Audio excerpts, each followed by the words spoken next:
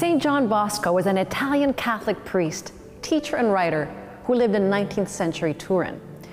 He's best known for his work in educating the youth and for founding a congregation inspired by the spirituality of St. Francis de Sales, the Salesians. If you travel to the Valdocco neighborhood in Turin, you'll find his home and the place where the Salesian mission was born. That's where we go today, to the Museo Casa Don Bosco in Turin, Italy.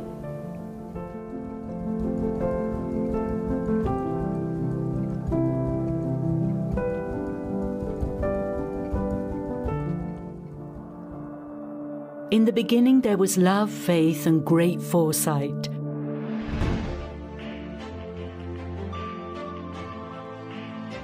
In the beginning there was the light that shone upon a shed that became a house, a home that gave rise to dreams, emotions, smiles, where the future would be written. And today, this home has come down to us.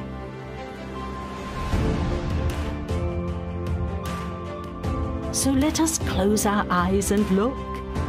We will see youngsters picking up stones from the river and setting them into the refectory wall, partly as a game and partly to do their little bit.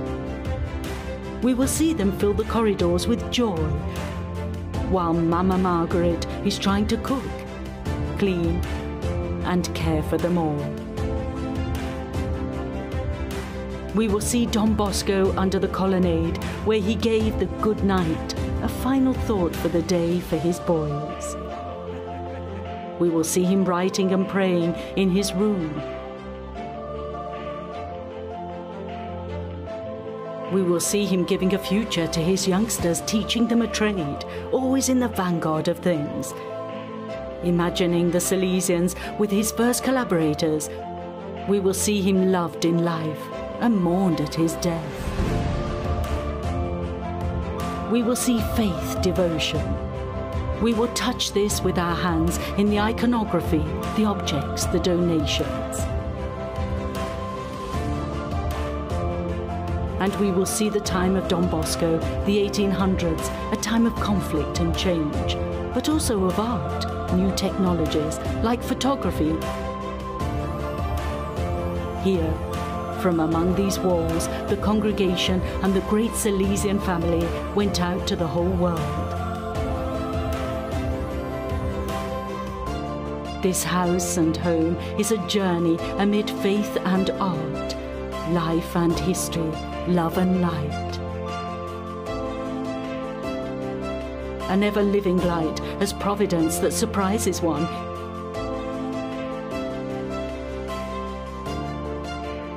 So let us open our eyes to this light and enter. Welcome to the origins. Welcome to Casa Don Bosco.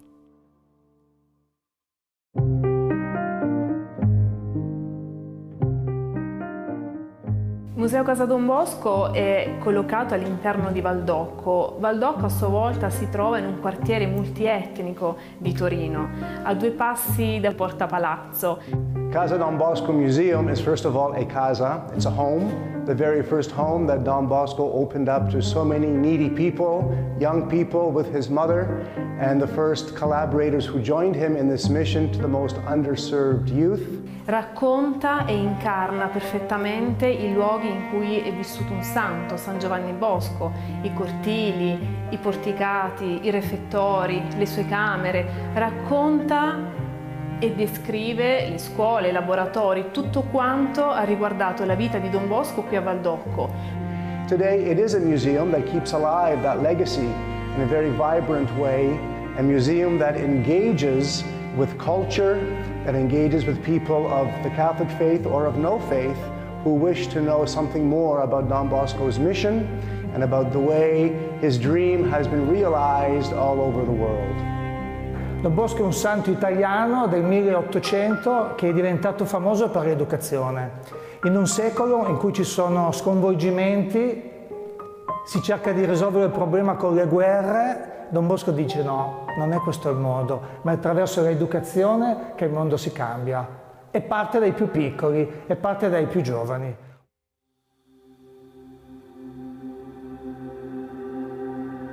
Soon after his ordination, St. John Bosco rented the ramshackle Pinardi shed in Valdocco, on the outskirts of Turin. With his mother Margaret, he began to offer young orphans a home, a school, a playground, and a church. It was just an empty field, really in what the Pope would call today the existential peripheries of Turin. On the ground floor, there's a lovely statue of Mama Margaret that is on the spot where she had established her vegetable garden. That statue is there to commemorate precisely the first boy that they welcomed into the house. A young lad who appears on a rainy night in May, afraid, shivering, cold. I have nobody, I am nobody, I have no money, I don't know what to do, I'm afraid. And he cries. And she says, well, you come inside and stay with us tonight, and tomorrow the God of Providence will provide and show us what we need to do. And thus began the residency experience in Valdocco. Museo Casa Don Bosco è casa, è famiglia, è relazioni, e questo lo capiamo bene innanzitutto dalla presenza del cortile. Quasi mai ci riflettiamo sul fatto che il cortile sia un luogo in cui una persona viene abbracciata. Il cortile ti stringe, ti abbraccia come fosse davvero casa tua. Quindi il senso di famiglia salesiana noi lo avvertiamo immediatamente una volta entrati nel cortile. Lo riviviamo attraverso la presenza dei porticati che ci permettono una protezione non solo dalla pioggia, pur restando però fuori, all'aperto.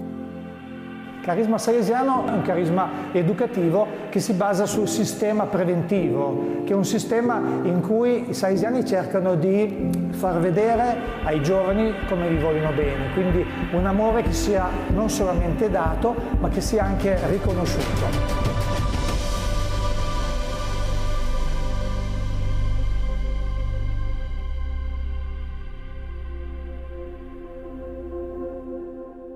For Don Bosco, loving young people was not enough. They had to know that they were loved. This spirit of Valdocco is alive today in the work of the Salesians worldwide. It is captured in the museum's logo, which is composed of 4 symbols, each one conveying the focus of each floor of the museum.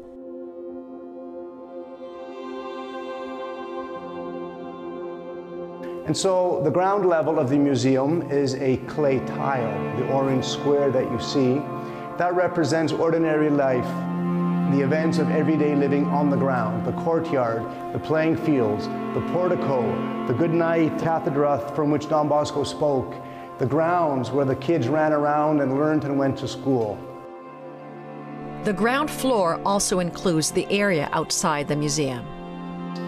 Around the museum there are 2 schools, a middle school for academics, and then we have a school of culinary arts. And so we have this broad spectrum of services to reach a broad scope of children with different educational needs. We have a restaurant, we have a snack bar on the premises, we have a bookstore right on the premises. And there are also 3 churches, all built by Don Bosco within a 25-year period. First, the Pinardi Chapel, the very first place he established here on Easter Sunday, 1846. 6 years later, because of the increasing number of boys at the center, he builds the Church of St. Francis de Sales. That becomes the center of prayer for the oratory, where the boys went to daily mass with Don Bosco before they went to class, where Don Bosco preached, where his successor Michael Rua celebrated his first mass, where Domenico Savio had his mystical experience before the tabernacle behind the altar. With the construction of the Church of St. Francis de Sales, the original Pinardi Chapel was repurposed. The Pinardi Chapel became, first of all, a study hall, and Dominic Savio studied there. Then it became a dormitory for the boys. Eventually it became a dining room for the Salesians. In 1863, Don Bosco realizes even that church has become too small, and he starts to build what is now the Basilica of Mary Help of Christians, a project that was 5 years in the making. So on the premises we have 3 saints, obviously St. John Bosco, St. Mary Domenica Mazzarello, with whom he founded the Salesian Sisters, and then St. Dominic Savio himself, sort of the proof in the pudding that Don Bosco's method and means of education is conducive to holiness. And we have young Dominic as living proof, we can say, living proof from heaven of the way Don Bosco's way of accompanying youth helps people to become saints. È interessante però la santità di Don Bosco, perché non si dice mai San Giovanni Bosco, si chiama Don Bosco, proprio per dire il suo essere semplice, il suo essere accanto alla gente, specialmente ai ragazzi. Diventa santo perché ha scommesso sull'educazione per far scoprire ai giovani, i più soli, abbandonati, che Dio voleva il loro bene.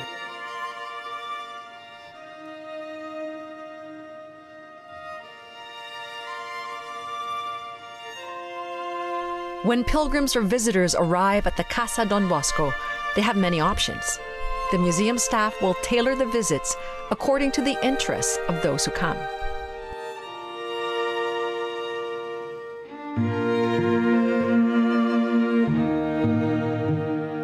The welcoming reception area of the museum is what was Don Bosco's first bookbinding shop, because he was all about teaching the children the trades. There's a wonderful exhibit of the various trades he taught the boys: shoemaking, tailoring, carpentry, typesetting, bookbinding, eventually even photography. All of this so that the boys could enter the workforce with dignity and not be exploited. Una volta entrati in questi spazi incontriamo proprio nella sala accoglienza delle figure che hanno rappresentato la famiglia di Don Bosco. Borel, di nuovo Mamma Margherita, Cagliero, che tanto farà poi con le missioni.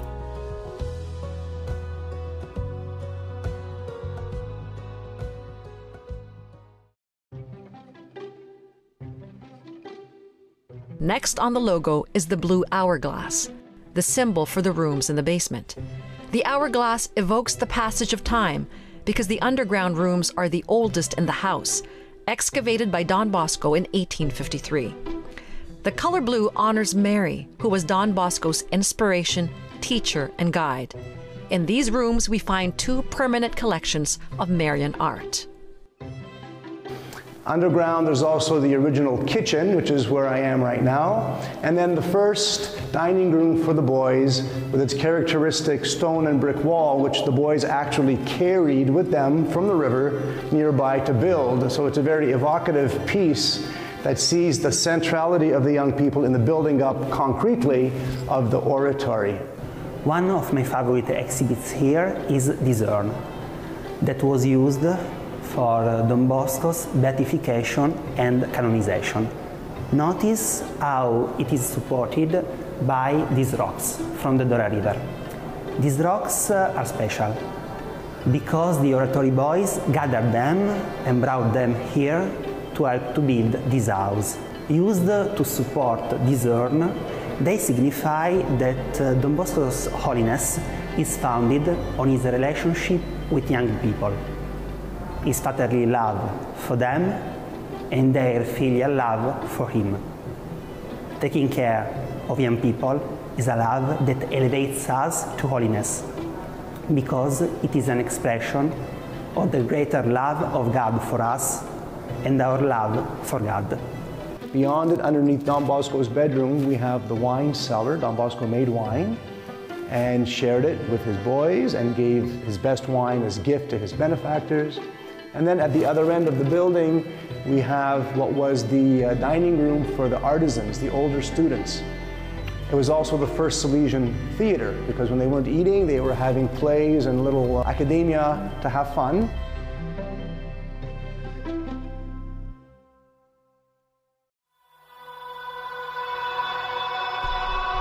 The renovation project for the new Casa Don Bosco began in 2018. The goal was to preserve and restore as much of the original structure as possible. Le mura, le volte, tutto è stato ripreso, ripulito, ma nulla è stato cambiato o stravolto. Questo proprio nel rispetto dei principi non solo del restauro, ma del luogo in cui il museo è accolto, quindi Casa Don Bosco.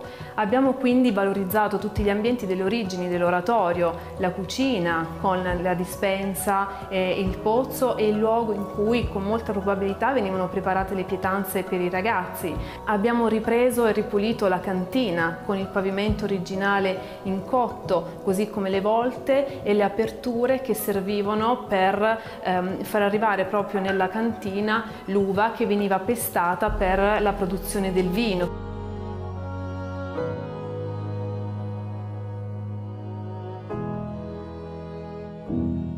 If we go up then to the second floor, the symbol is the purple box. It looks like a triangle. That could be a bishop's mitre because the purple evokes Saint Francis de Sales, bishop, whose spirituality of his Salesianity, from which Don Bosco drew, is kind of the pervasive theme of that floor.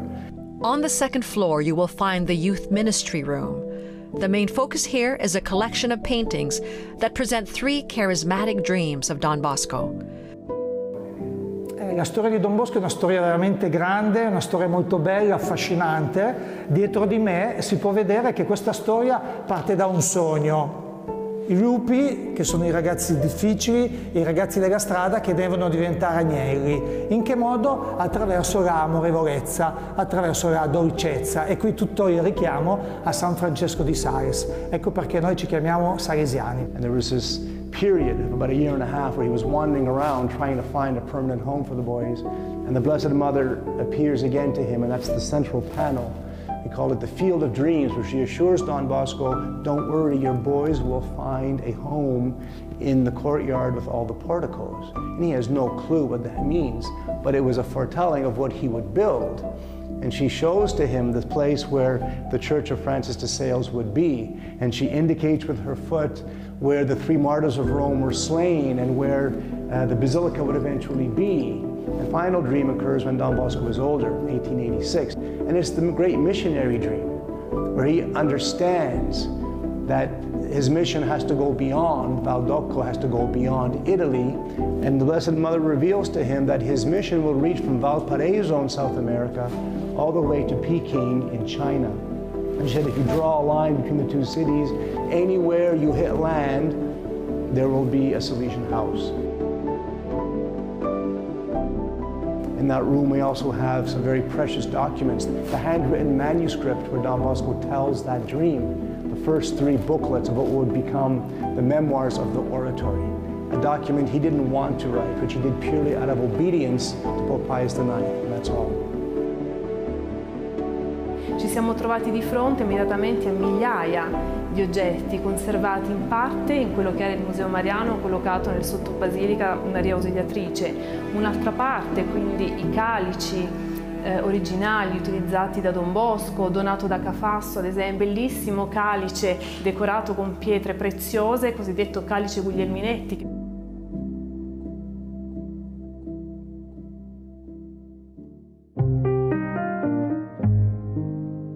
The final symbol and the logo represents the third floor of the museum. It is a golden circle representing the holiness of Don Bosco.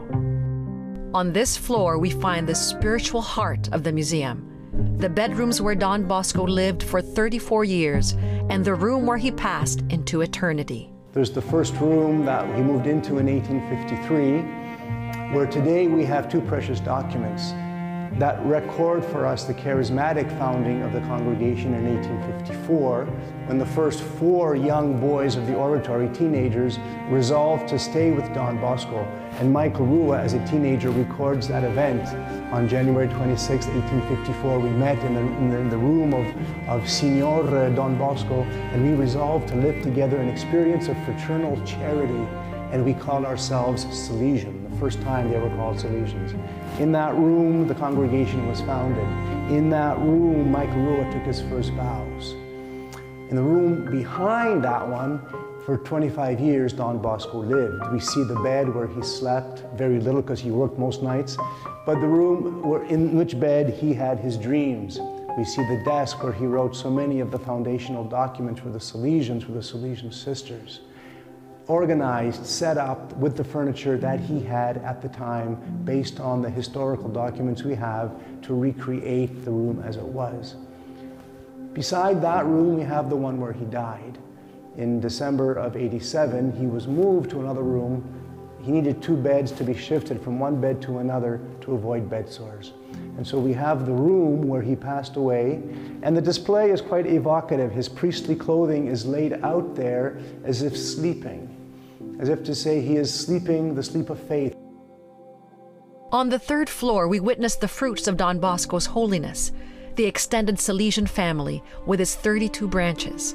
These everyday faith heroes have carried the spirit of Valdocco from Italy to 134 countries around the world. They represent every vocation in the church: single, married, lay, consecrated, missionary, deacons, priests, and bishops. Abbiamo in una sala dedicata alle missioni salesiane proprio il mappamondo che era presente nella camera di Don Bosco. Abbiamo il registro con tutti i nomi dei salesiani che dal principio sono partiti alla scoperta, all'incontro di culture differenti. Beside the room where Don Bosco lived for 25 years is our new chapel. We call it the Resurrection Chapel. Historically, it was a dormitory. Now it's a chapel. This is the altar that the bishop gave to him to make his last days dignified as a priest.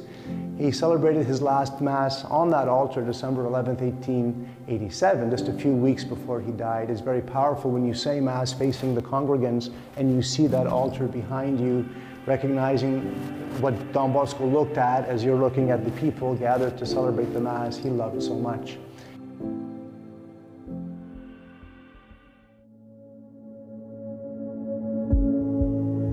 Beyond the chapel, we see the original, humble wooden tools of Don Bosco's trade, the remains of the pulpit from which he gave his famed good night talks, and the confessional where saints were made.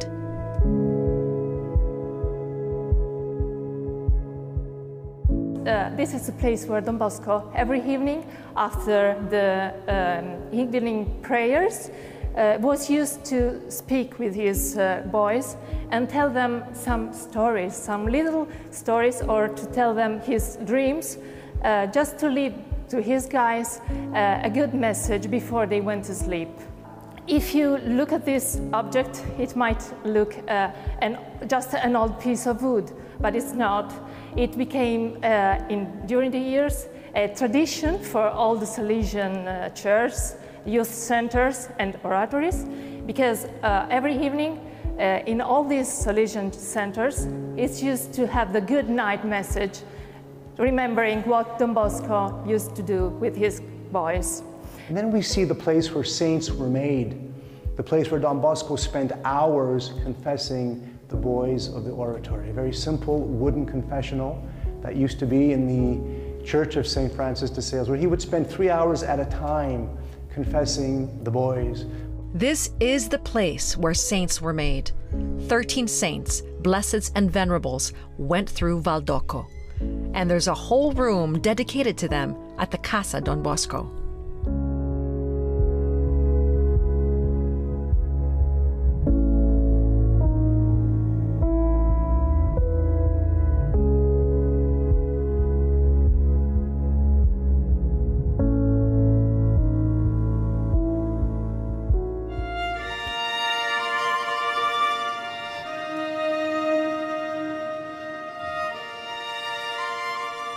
As well as the permanent exhibits, the museum also features many temporary ones. Il prossimo anno è l'anno dedicato al 4° centenario della morte di San Francesco di Sales.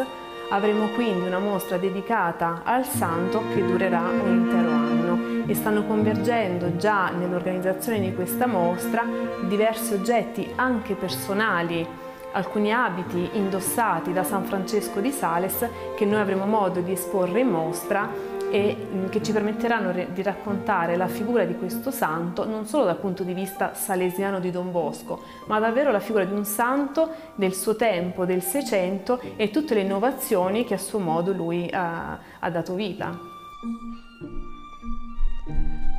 Another temporary exhibit is dedicated to Father Paul Albera, Don Bosco's second successor.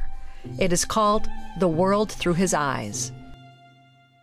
È una figura veramente straordinaria che ha creato orfanotrofi durante la Prima Guerra Mondiale, ospitando e accogliendo bambini di ogni nazione. And to stay faithful to Don Bosco's educational legacy, Casa Don Bosco offers various educational projects and workshops geared at young people and educators.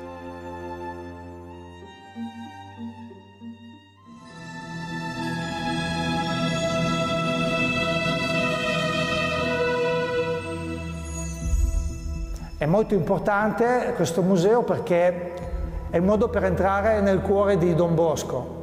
Io, come ho detto all'inizio, sono un suo figlio e mi piace veramente tanto riuscire a entrare nel mondo e nel cuore di mio padre. Quindi è un'opportunità per me, ma soprattutto per molti, per entrare nel cuore di Don Bosco. Museo Casa Don Bosco non è solo un museo religioso che racconta il mondo salesiano o un mondo cattolico e basta, è certamente tutto questo, ma è un museo che racconta la storia di questo luogo, ma della città e anche d'Italia. So the mission of the museum is to keep alive the story that was born around Don Bosco and his first collaborators, so that we might carry it forward for so many other young people around the world who still need to know that they are loved, who are still in need of living with hope, with vision, so that they can become protagonists, actors in a society that is really ever more worthy of human beings that make it up, where people are respected, where relationships of trust are central, because that was really the heart of Don Bosco's work. An educational mission built on trusting relationships, a family spirit, all of which sets free that power within to create and to build and to give back for the benefit of others. To visit Casa Don Bosco is more than just to experience the origins of Salesian spirituality and education. It is more than just to explore the places where Don Bosco's dream came to life. It is also to experience the holiness of a man, a father and teacher of the young, who worked tirelessly so that young people could find their own path to holiness. You can visit Museo Casa Don Bosco, where admission is free. Go to museocasadonbosco.org to plan your visit. I'm Mary Rose Bacani Valenti. See you next time as we make more of our faith stories come to life.